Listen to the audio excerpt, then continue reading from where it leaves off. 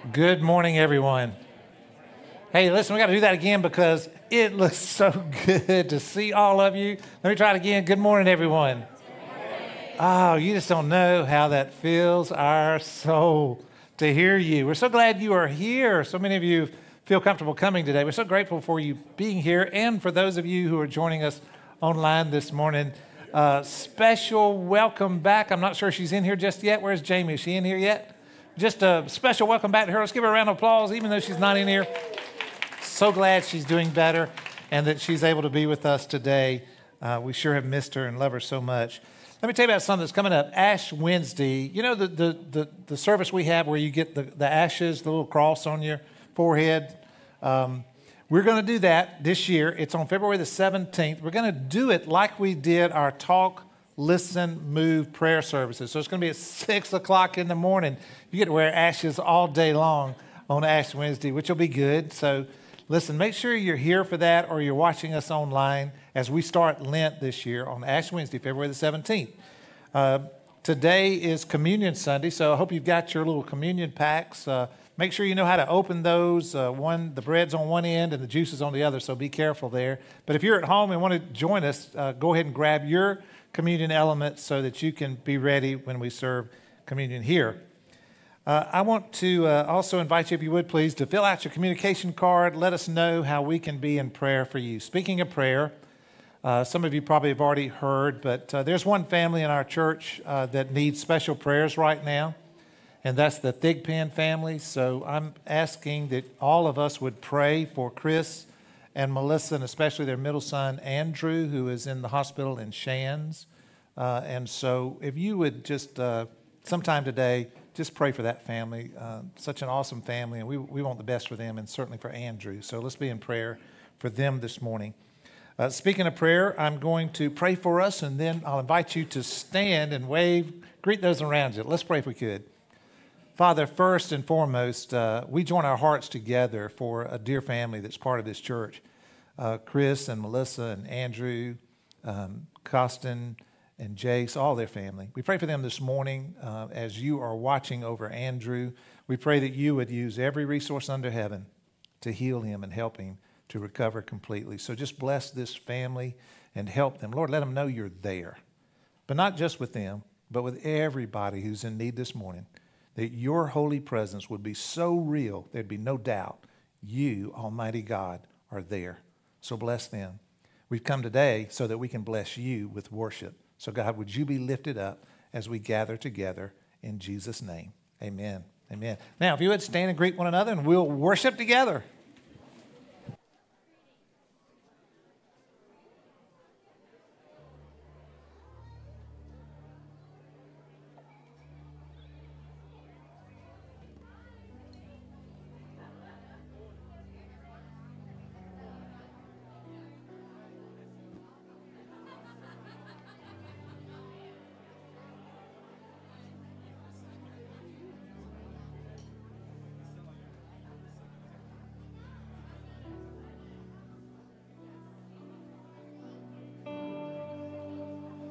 All right, let's get started in worship this morning. I got to tell you, other than my wife, y'all are the most beautiful thing I've seen this morning. Well, yeah, brownie points, right? No, I'm so glad y'all are here. I'm so glad for worship and to hear voices lifted up to God this morning. Don't get me wrong, we power through when it's empty, but good grief. The sound of the praise of the saints glorifying God is beautiful. And so just you being here represents that. And we're going to sing about salvation this morning. We're going to sing about our testimony because of what Christ has done. And so it gives us joy and hope and peace because we can sing what he has done for us, what he has done through us, and the testimony that brings to all of us around this morning. So as we worship, I want you to lift your voices. I want you to seek him out this morning. Is that unmuted? Sorry.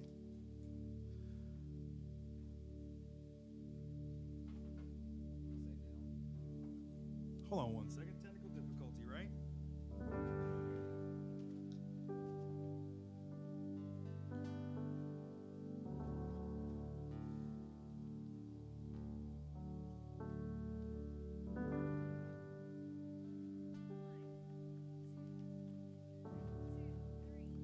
Anyway, back to it. I want to sing, I want to praise, I want to lift hands, I want to be comfortable to just worship God this morning. Here we go, come on. I was buried beneath my shame.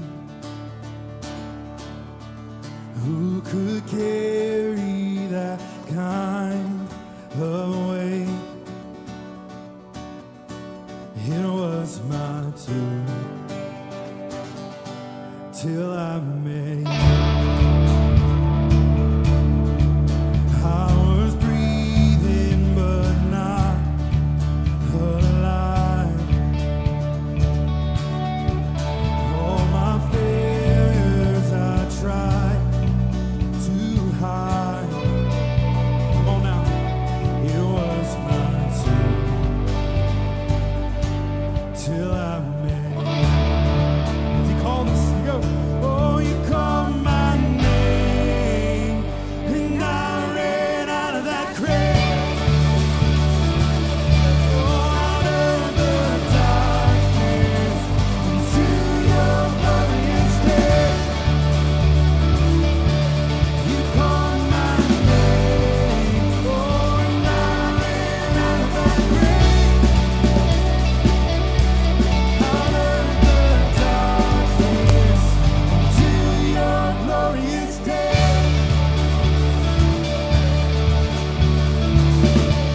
Come on, now your mercy. Oh, now your mercy has saved my soul. Your freedom, now your freedom is all that I know. You're the only new. Jesus, without you. Oh, what a day. Oh, you called my name, and I ran out of that grave. Out of the darkness, into your glorious day. You called my name, and I ran out of that grave.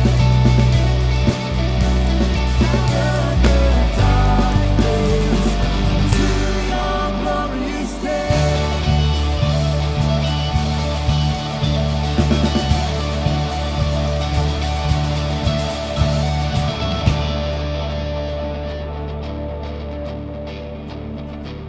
All right, come on, this is our testimony.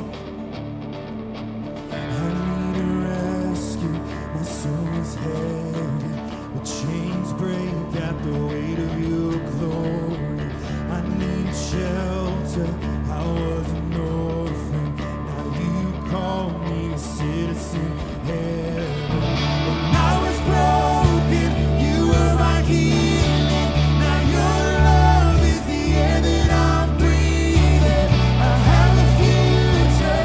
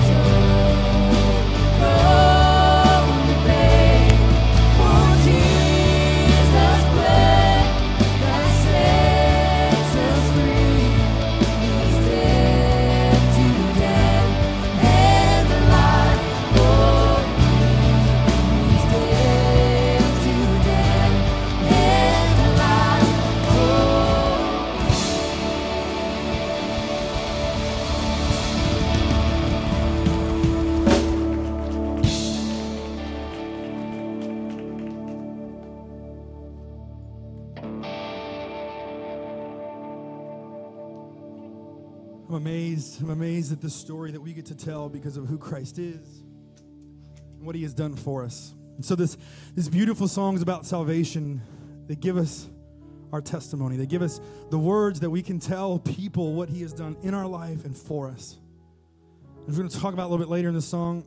That's the whole point of what Christ did, is that we overcome by the blood of the Lamb and the word of our testimony. Why? Because there is so much darkness in our world right now. And there's no other hope. There's no other answer. There's no other way. I mean, sure, you might be able to put a Band-Aid on something, but eventually that Band-Aid's not going to be enough. It might immediately not be enough. But Christ is always enough. Always enough. And it doesn't mean that magically all of your problems go away, but what it means is that you look forward to the time when you are with Christ and all of it is gone, and he sustains you. He sustains you in the process. And so this is just another song that talks about this testimony that we have of what Christ has done and how we celebrate all that we're doing and all he is doing in our life.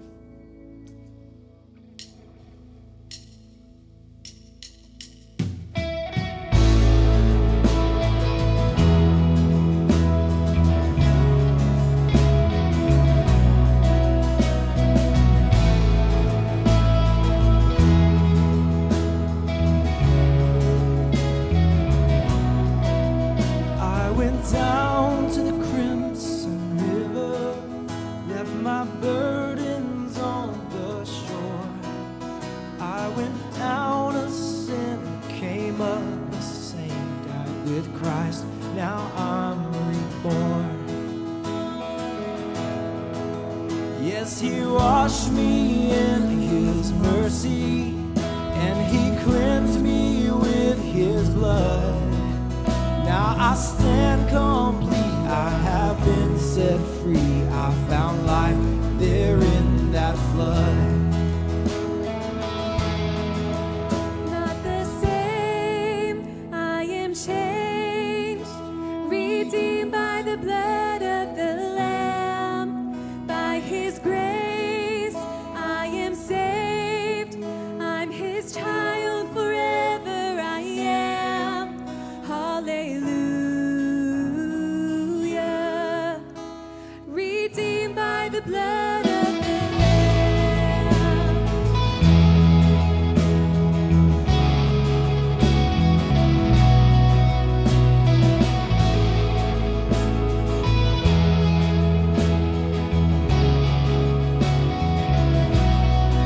So now I have the living water from the well that won't run dry. All the pains of life have been satisfied by the precious blood of Christ. Come on, not the same. Not the same, I am changed, redeemed by the blood of the Lamb. By his grace, I am saved, I'm his child, forever I am. Hallelujah.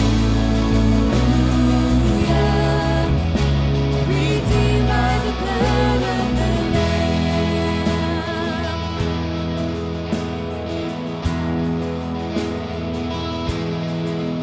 When it's time to cross that river, I will shine in glorious light. When he calls me home, I'll fall at his throne and forever worship Christ. Then forever worship Christ, and forever worship Christ, and forever worship Christ. Not the same, I am changed, redeemed by the blood of the Lamb. By his grace, I am saved, I'm his child, forever I am. Not the same, I am changed, redeemed by the blood of the Lamb. By his grace, I am saved, I'm his child, forever I am. Hallelujah.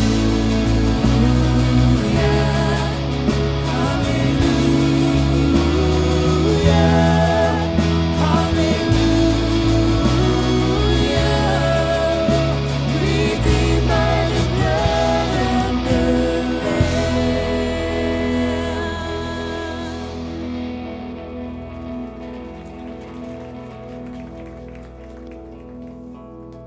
So I think of my blessed Redeemer. I think of him all the day long, and I sing, for I cannot be silent. His love is the theme of my song. Come on. So redeemed, how I love to proclaim it. Redeemed by the blood of the Lamb. Redeemed by his infinite mercies, his child, and forever I am. That we are redeemed. That we are redeemed and we get to proclaim it. Why? Why do we proclaim it? We talked about this earlier. There's so much darkness in the world. There's so much darkness in the world. And without proclaiming the good news, no one hears. Jamie talked about this week in our staff meeting, and she said, the one thing that has stuck out to me the most that I'm paraphrasing you, sorry. Fooled myself into thinking that Satan's just playing a game with us. He's just playing a game. He just wants to kind of make us not win. Just pull a punch every now and then. He's trying to destroy you. He's trying to destroy mankind. That's his goal. He wants death. He doesn't want you to be uncomfortable. He wants you down and out for the count. And so when the power of Christ comes in us and on us, and we proclaim that, he can't do it. Not to you. And if you love the people next to you, you shouldn't want that for them either. And so we overcome by the blood of the Lamb. The only way we overcome is by the blood of the Lamb. We've sung this so many times. All these songs. And I want you to know we've got our hope in something not because it could happen, but because it has and will happen. So listen to this.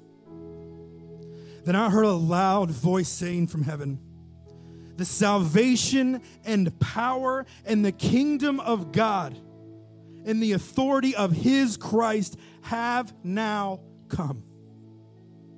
Because the accuser of our brothers and sisters, that is Satan, the accuser of our brother and sister who accuses them before our God day and night, has been thrown down. It's done. But only for those of us that have this thought, and it's this, that they conquered him by the word, by the blood of the Lamb and the word of their testimony. What is your testimony? And who do you believe in this morning?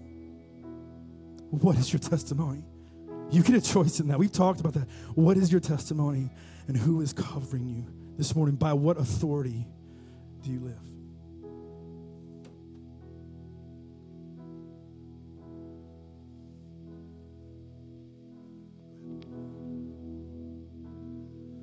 We overcome by the blood of the Lamb.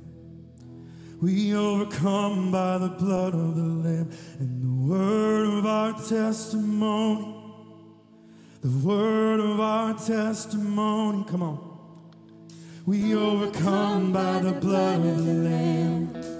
We overcome by the blood of the Lamb and the word of our testimony.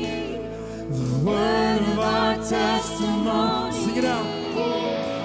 We overcome by the blood of the Lamb. We overcome by the blood of the Lamb. The word of our testimony. The word of our testimony. Sing it out now. We overcome by the blood of the Lamb. We overcome by the blood of the Lamb. The word of our testimony. The word of our testimony.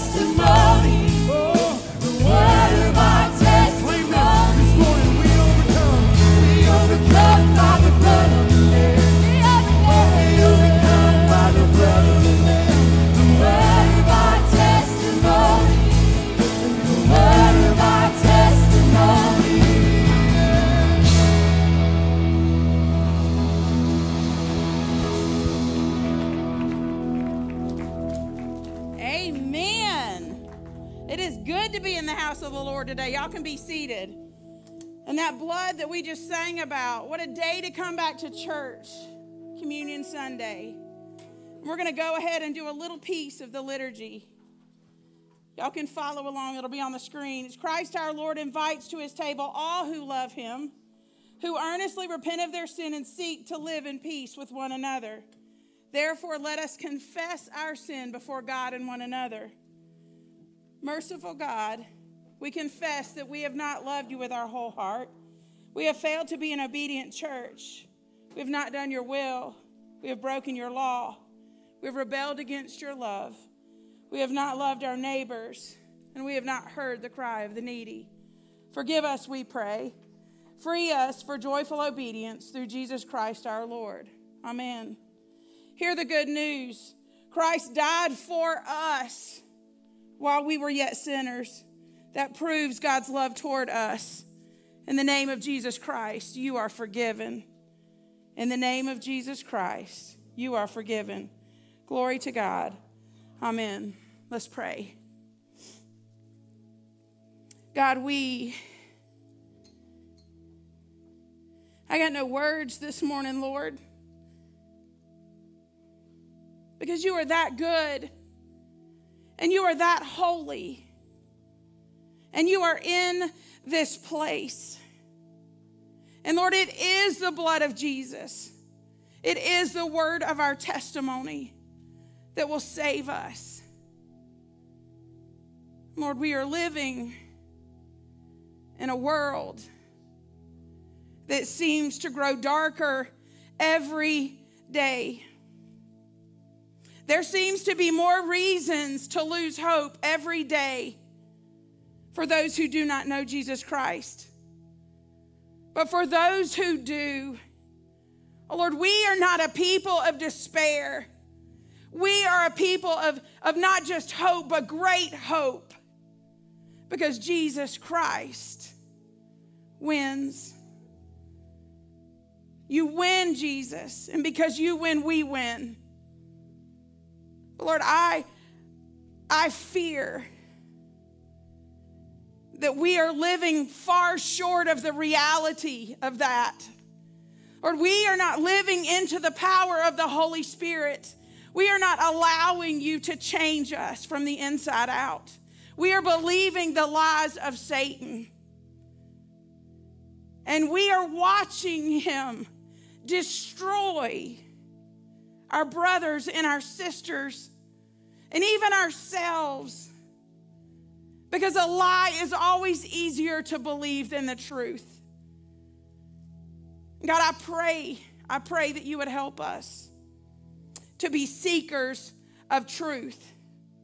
Always, everywhere, seekers of truth. Lord, I am so thankful for Jimmy. I am so thankful for the leadership he's brought to this church. I am so thankful for these last sermons that we've been going through where we have looked at the hard things, the things we like to sweep under the rug.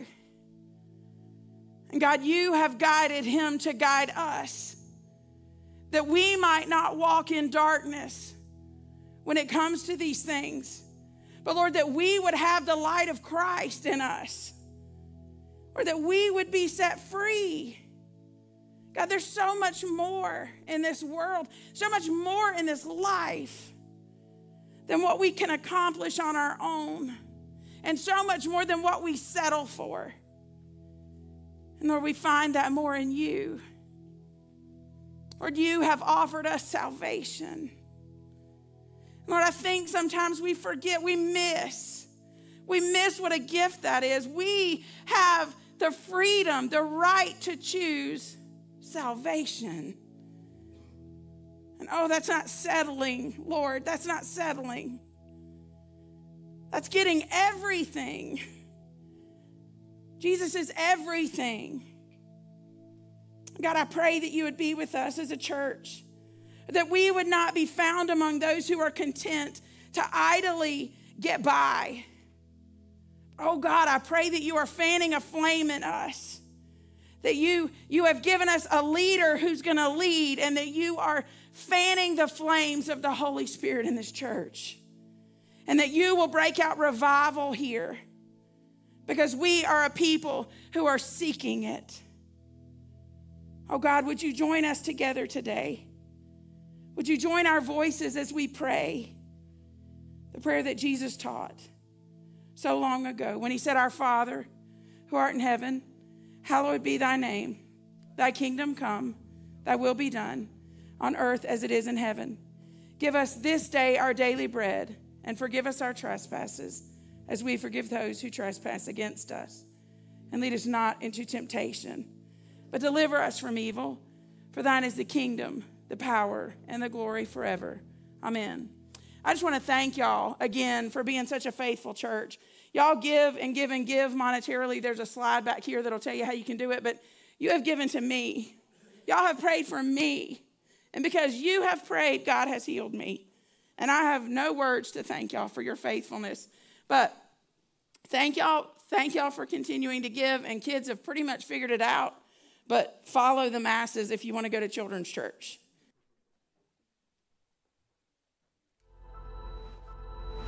In today's culture, it's like faith in God is on trial.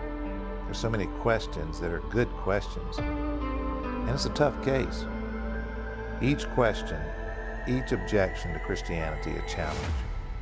Now I defend the truth of Christ. Let's begin. Listen, I'm so glad to have Jamie back. I've missed her prayers. I've missed her presence with us, and I'm just so grateful for her leadership among us as well. Great music. So good to see all of you. And it swells our heart. It really does to have you here and to have you join us online. We're tackling another tough case today. This one probably could stir a little bit of controversy, maybe. Here's the question: can I lose my salvation? Can I lose my salvation? All right, let me get a feel from my audience. How many of you were raised Baptist? Raise your hand. Yeah, a lot of us are raised Baptist in here. I spent a lot of my time dating Debbie, going to Jefferson Street Baptist Church in Dublin, Georgia.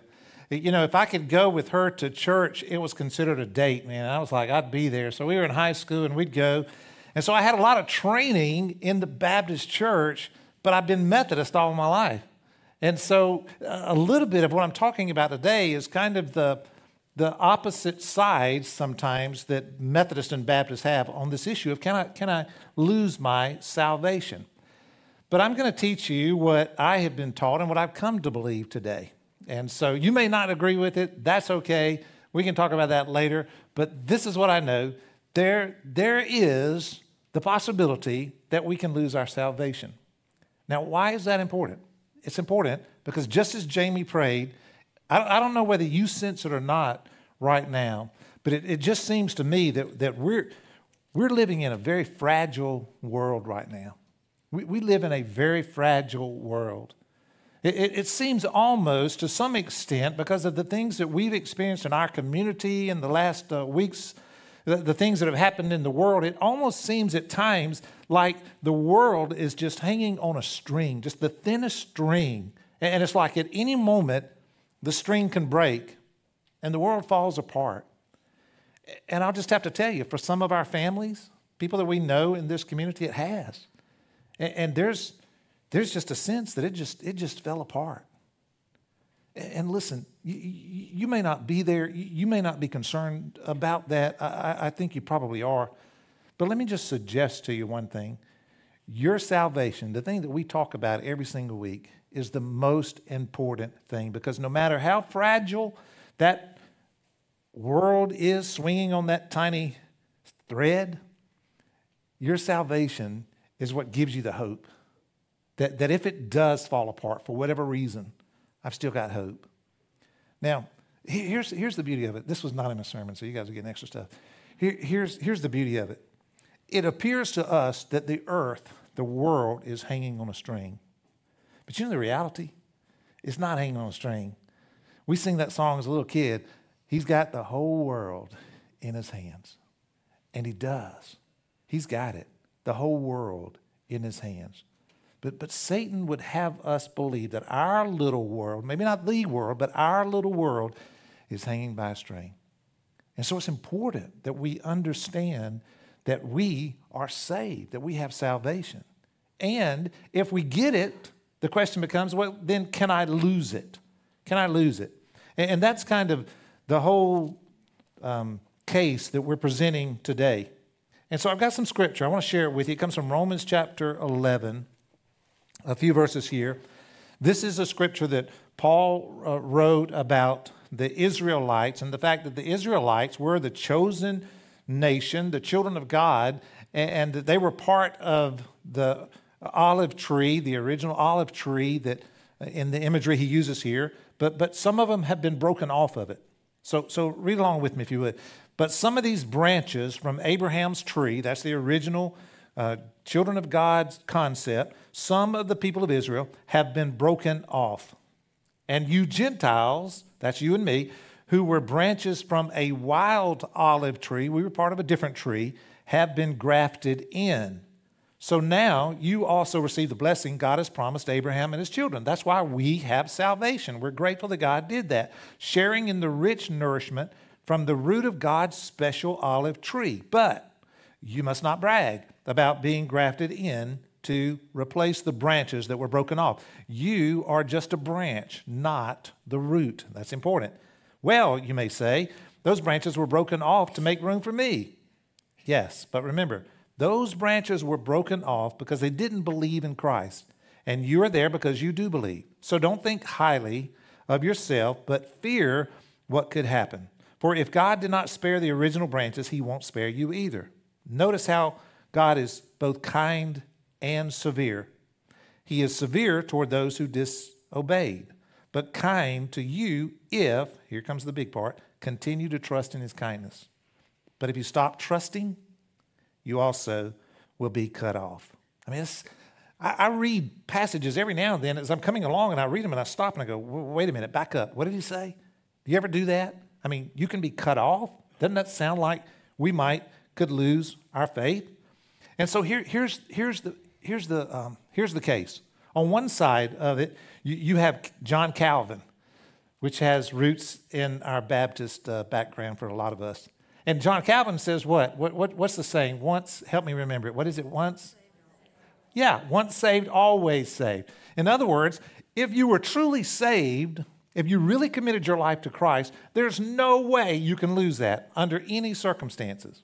And I'll tell you, I was there for a long, long time. I used to have the most challenging and fun debates with my pastors when I was coming along. Especially as a lawyer, I thought I could outsmart them.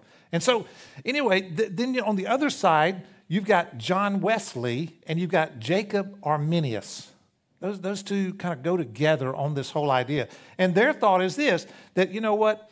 If you fall back into sin and you give your life over to sin, you can lose your faith. And so there's evidence on both sides, and it's a tough case. But I used to be on this side.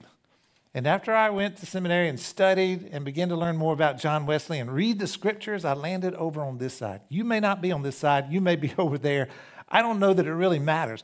What really matters, though, is that you're sure of your salvation.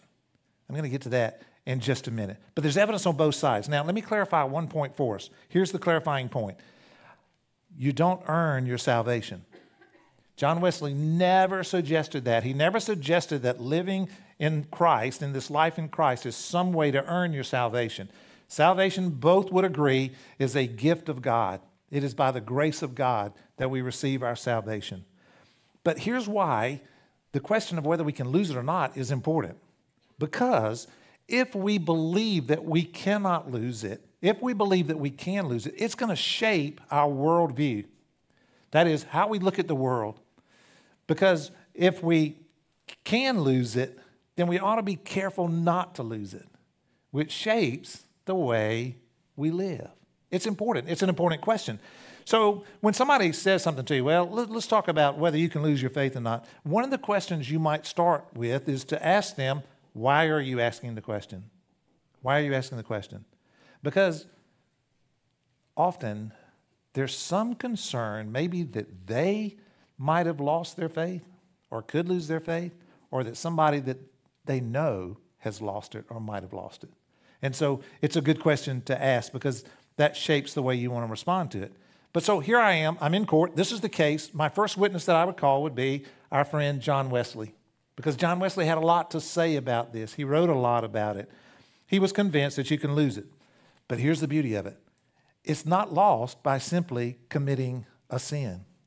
So if you get mad with your spouse and you say some words you're ashamed of later on and you committed sin in what you said, listen, you don't lose your salvation there. It takes more than that. I'm going to talk about that in a minute. But here's what John Wesley said. He talked about those who are saved, and he called them saints, S-A-I-N-T-S. And I want you to hear what he said. Look what he says. He raises the question this way, way back. This isn't a new question. He says this, can any of these saints fall away? By falling away, we mean not barely falling into sin, that this it is granted they may. We're still going to be sinners after we're saved. We do. Sin remains, he would say, and does not reign if you are saved. But look what else he says. But can they fall totally? Can any of these so fall from God as to perish everlasting? That's losing your salvation, folks. He's asking the question. Now, before I get to his answer, I want you to understand what he's talking about with saints. This isn't a question of whether this is somebody who thought they were saved. He's talking about people who were saved. Here's some of the descriptors he uses for that. He says, by saints, these are who I mean. Those who are holy or righteous in the judgment of God himself. That's a saved person. Who have the kind of faith that purifies the heart and produces a good conscience. That's somebody who's saved.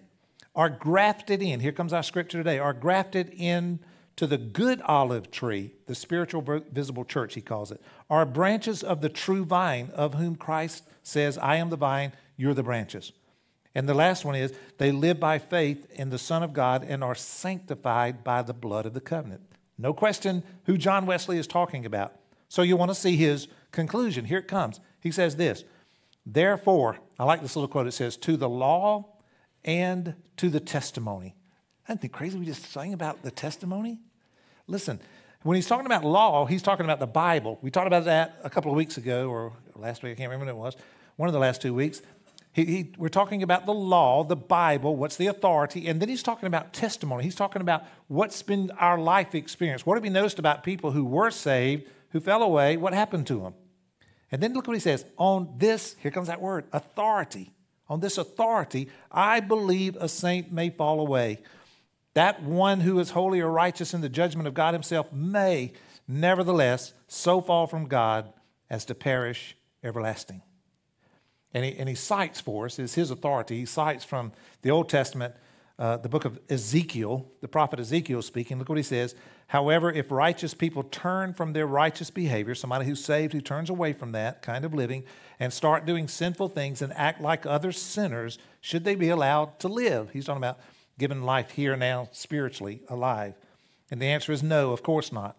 All their righteous acts will be forgotten. That's scary, isn't it? And they will die for their sins. Spiritually, we die for our sins and end up not in heaven. And so there's his authority. There's plenty of other. John Wesley, he gives us a lot of authority for why he made this conclusion. My next witness that I would call would be Jesus Christ himself. Do you know he spoke to this? He did. In a number of places. He spoke some tough words. And basically what he says is, listen, if you're not continuing to abide in me, live in me, if you're not continuing to produce fruit by living in me, then you can't be my disciple and you can't be saved. In fact, he talks about it in very, very vivid terms. Look at this. It's in John chapter 15. He's talking about the vine and the branches. This is a familiar piece to a lot of us. He says this, yes, I am the vine, you are the branches, those who remain in me. You could underline the word remain in me if you had that in front of you. And I in them will produce much fruit. For apart from me, you can do nothing.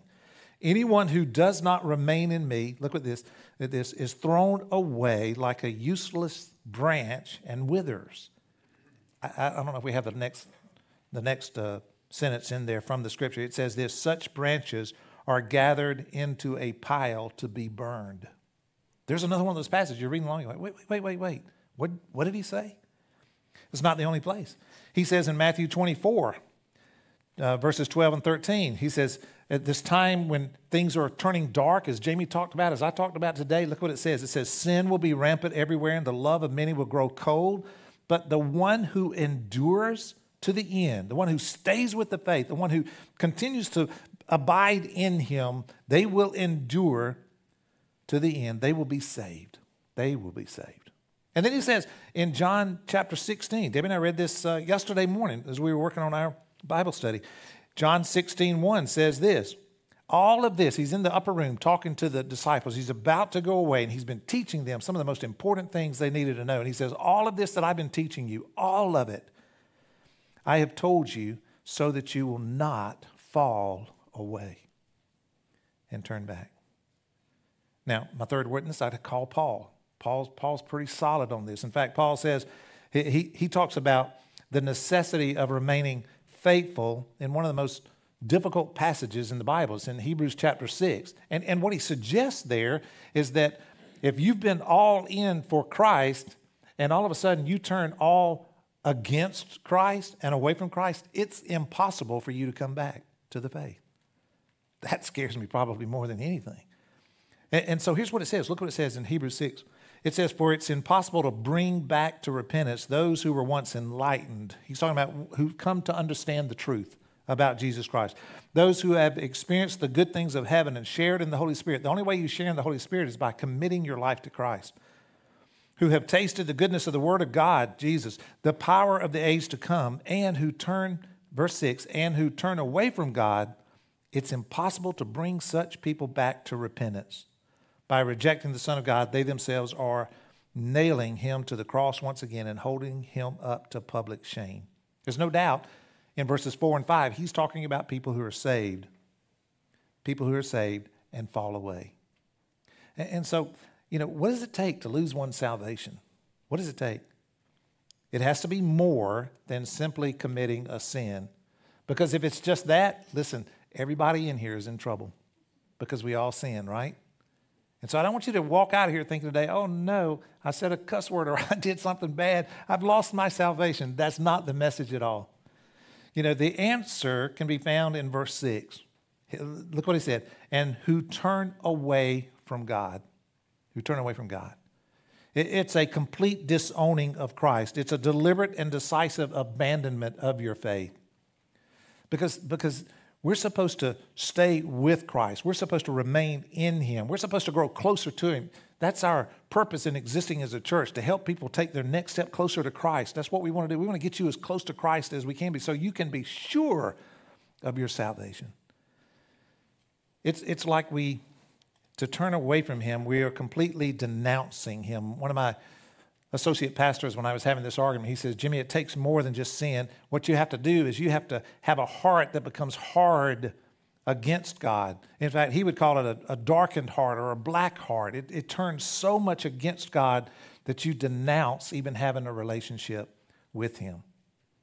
But here, I want you to hear this too, because Paul says it's impossible to bring them back to the faith.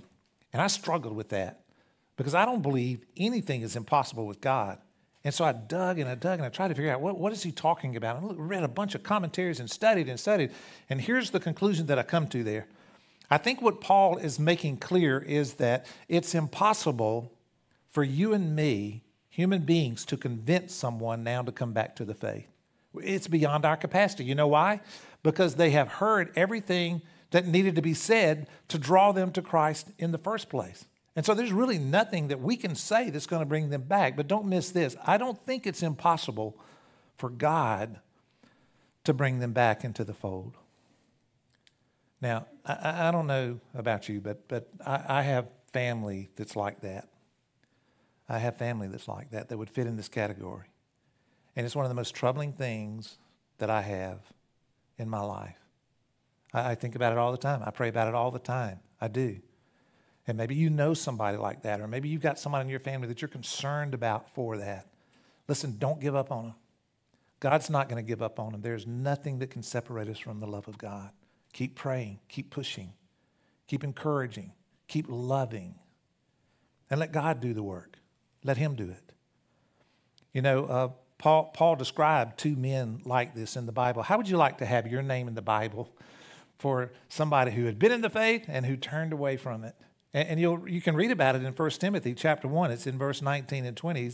He's encouraging young Timothy, who is a strong believer. He's going to be a leader in the church. He's encouraging him with this letter. And he says, listen, you need to cling to your faith. Cling to it, to your faith in Christ, and keep your conscience clear. For some people have deliberately violated their conscience, and as a result, their faith has been shipwrecked. And when a ship is wrecked, you usually can't get it back to floating most of the time. But look at verse 20. Here are the two folks. I'm going to say Hymenaeus. How about that? Sounds good? And Alexander are two examples. Those are two men. Look what it says. I threw them out and handed them over to Satan so that they might learn not to blaspheme God. Threw him out of the church because of that.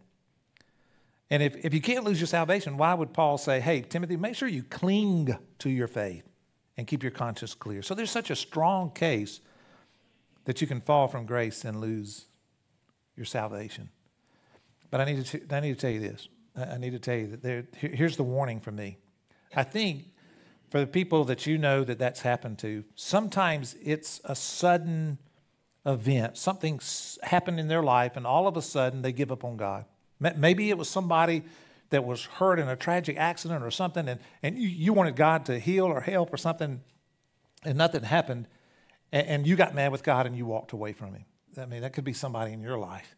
But here's the way it most often happens. It's a gradual process. It's a gradual process. And this is where, as Jamie was talking and Brooks was talking, this is where Satan is at his best. Because when we commit our lives to Christ, we make a turn. We've been, let me illustrate it this way. Before Christ, we got the world here, and we're pursuing the world. You guys don't represent the world. I'm just speaking metaphorically here. So we pursue the world. We're moving towards the world, right? And the world, here's what the world's doing. It's calling to us. It's like the world is over here through Satan saying, come over here. Come with me. Follow me over here. We make a turn sometime in our life, and we turn away from that because we've been enlightened, and we've learned about the love of Christ, and we sense that we want it. And so we make this turn in the opposite direction, and we start working towards Christ. And we walk towards him, and we want to be closer to him, and we're following him. Our focus is on him. It's on Christ. But here's what happens. Sometimes we're rocking along, and before we know it, all of a sudden, we start hearing things from our old world, the world we used to follow. And there's this cry and this call, and so we don't mean to. It's not like we're intending to, and all of a sudden we find ourselves very slowly turning and turning and turning. And before we know it, we have turned so far, didn't mean to. I mean, I still know Christ. I still know where he is. At some point, we've turned so far that it locks in, that there's a click in the way we turned back. And we're locked in to the world. And when that click happens, that's when we lose our salvation. Now, can you get it back? Can I get it back if I've done that? Can I be saved again? The answer is yes, you can. We just talked about that. It is possible. In fact, John Wesley believed that, and he spoke to that in one of his famous sermons called A Call to Backsliders. And so listen to what he says in this sermon. He's talking about individuals that he knew that just went through that process I just described to you. And he says, several of these, after being thoroughly sensible of their fall back and locking into the world, he says, they were aware of it. They were deeply ashamed before God and have again been filled with his love and only perfected therein. Not only perfected therein, but established, that's a word in the Old English, strengthened and settled. Look what it says. They have received the blessing they had before with abundant increase. It's like if you've been here and you've turned back here and that click is released and you're able to start turning back towards Christ, you come back stronger. And that's my prayer for the people that I know that have done that. He says, nay, it is remarkable that many who have fallen either from justifying or from sanctifying grace and so deeply fallen that they could hardly be ranked among the servants of God have been restored. They have at once recovered both a consciousness of his favor, God's favor, and the experience of the pure love of God. They came back stronger. Isn't that good? Because, the love of God never stops. It doesn't. He's always for us. He's always calling us to him. And so in today's passage, in the Romans passage, if you read a little bit further down, it says this in verse 23. It says, and if the people of Israel turn from their unbelief, they will be grafted in again, for God has the power to graft them back into the tree. Isn't it good? So the question is, hey, what about me? Am I saved? Have I fallen into Satan's trap and turned back? Because all of us have moments of weakness or temporary lapses in our faith, and we stumble at times. We do. But those who remain unrepentant have persisted in their rebellion against God. And they've lost their faith. They've lost their salvation. Paul says this, he says this, well, listen, here's what you need to do. You need to examine yourself. It's in 2 Corinthians. He says, make sure you're examining yourself. Examine yourselves to see if your faith is genuine. Test yourselves. Surely you know that Jesus Christ is among you. If not, if he's not with you, you have failed the test of genuine faith. So how can I be sure? 3 things quickly. Here they are. Here's the first one. I need to be sure of my salvation. Here's the first one. I got to be sure that I have committed my life to him. Not just say I believe in him, not just in my head say I think Jesus is real. I think he probably did live. I think he was a good person. No. It's committing your life to him. It is making that turn to him to where you're locked in. Are you with me? Where it clicks and you lock in. And you say, I'm giving my life to you. I am surrendering my life because you remember we talked about volitional assent? It's a matter of free will and choosing it. I've got to choose it. I've got to choose it. And so here's the second thing I got to do. Once I get there, once I do click it in and I lock in, here's what I got to do. I got to remain there. I got to remain in Christ, which means this. I got to continue to allow the Holy Spirit to work on me, to grow me, to love others, and to love God even more. I've got to offer up my thoughts and my words and my deeds as a holy sacrifice to him. I got to give it to him. My thoughts, my words, my deeds. And I got to guard against that slow drift because Satan is pulling you and me as hard as he can back around to face the world and be drawn there. It's kind of like the slow drift is like this. If you've ever been sleepy and you're driving a car and you drift over into the other lane, you catch yourself, you wake up, and you jerk back over. Sometimes I do that for fun just when Debbie's asleep, just to get her attention. No, I don't really do that. It's like, I'm in the wrong lane. I got to get back. There it is. I mean, I love something that Jamie said this past week as we were discussing this message. She said, when we choose Jesus over the world, we're not getting the lesser of 2 things. When you get Jesus, he's the cream of the crop. It's not like we're settling, like she talked about in her prayer. We're not settling for, the lesser of 2 things. We're getting the better thing. So why wouldn't we want to remain in him? And here's the third one. I got to bear fruit. If you play back, if you were to take a videotape of your life over the last, you pick the time frame, and you watch that videotape, here's the question. If you want to bear fruit, the question is, am I seeing fruit on that video? Am I seeing myself living out, producing fruit? Because if I see more of the world in my video playback than I see of Jesus, then I'm probably in trouble. If I'm not drifting, I might already be there. And that's a challenge. Because James tells us, the brother Jesus said, what good is it, dear brothers and sisters, if you say you have faith, but don't show it by your actions? Can that kind of faith save you, or anyone? Because genuine faith shows up in genuine living. It does. It shows up in a changed life, bearing fruit. So here's a comforting thought for you. If you're a little bit worried about whether you've lost your faith or whether you are losing it, chances are you're not losing it. So breathe, okay? Just breathe. Because if you are there, you're probably not at a point where you've lost it. But there may be a warning there to watch out that I don't fall into the slow drift. So can you lose your faith? Okay, I know some of my dear friends in other faiths will say, no, you can't. And we can have that argument. But I fall on the side of John Wesley and the Methodist and what I've just studied. And I think we can. And so I got to guard against that. Here's some next steps for you maybe to help you there. The first one is this. I will not be afraid to ask questions. Listen, questions are great. We've had so much fun in our content team meetings, kicking these questions around. In fact, Kathy Wright said we should invite the whole church to come and let's just sit around and talk over these questions. It's so much fun. It's trying to think through these things. Second, I'll examine my relationship with Jesus. And third, I will get connected with other Christians so I can continue to produce fruit and grow in my faith. One of the best ways to do that is to be discipled one-on-one. And if you'd like to do that, let us know. We'll make the connection for you.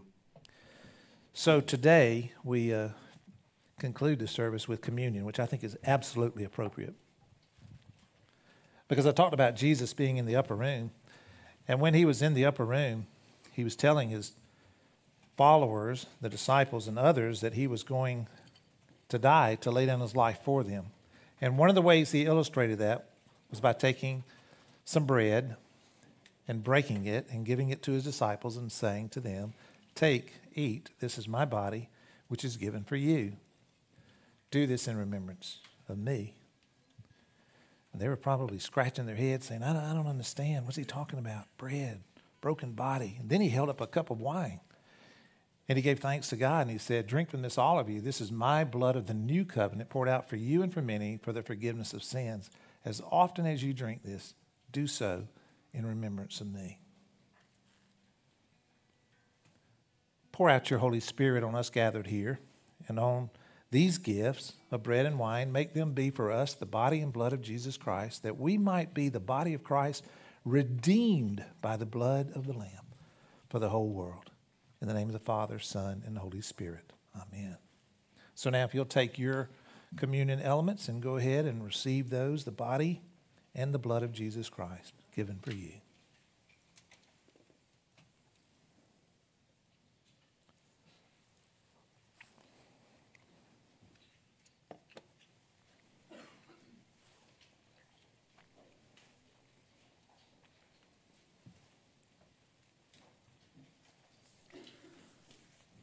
I know we're up against time from our service, and so I guess I'm going to say this by saying, if you got to go, you're not going to be judged.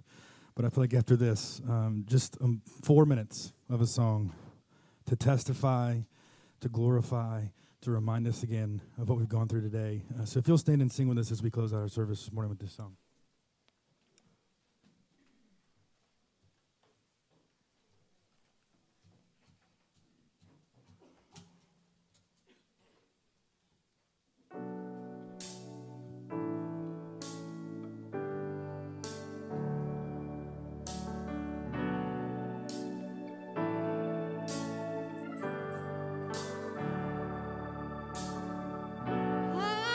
Hopeless, I knew I was lost. Death and darkness were my only songs. I needed someone to come rescue me. Then mercy heard my plea. Lord, you found me, you healed me, you called me from the grave. You gave me a real love. I thank you, Jesus. You washed my sins away. And no, now I'm living like I'm forgiven. You came and set me free. Yeah. And that's what your mercy did for me. You gave me beauty, my guilty stains. And now I'm living day to day by His grace. So excuse me if I can't contain my praise, 'cause I know that I've been saved.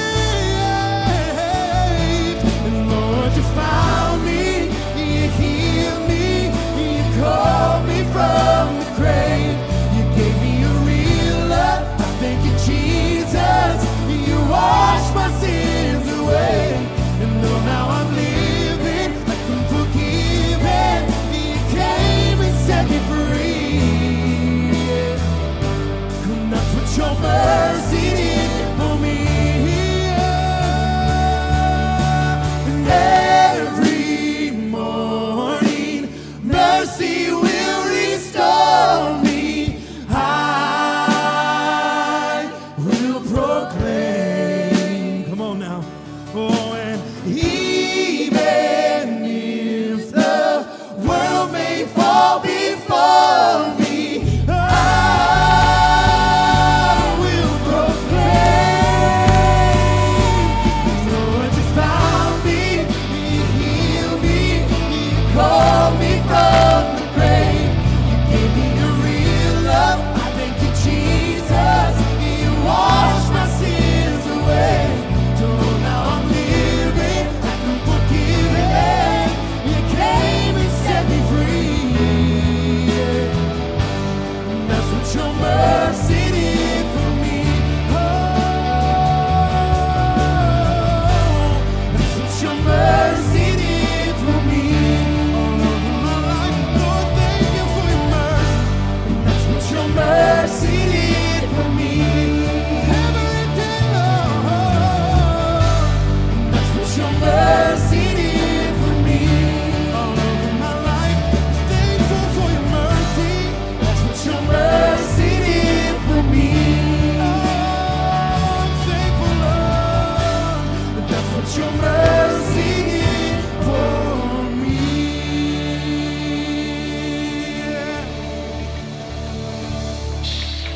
Oh, wow. That's it. That's what his mercy did for us. And so, listen, when I tell you every week to keep the faith, that's what I'm talking about. Today was right on it.